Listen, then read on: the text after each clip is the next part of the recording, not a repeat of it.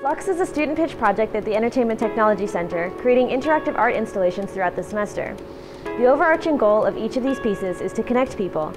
We used custom electronics and fabricated special pieces of wood and chipboard using a laser cutter, a CNC router, and traditional tools in our wood shop. The goal of one-to-one is to create a fleeting but intimate connection between two individuals by allowing one of them to leave a piece of themselves behind for the other to discover. Our next installation is a set of interactive mirrors. Standing in front of a mirror usually shows your own image, but these mirrors refuse to do so.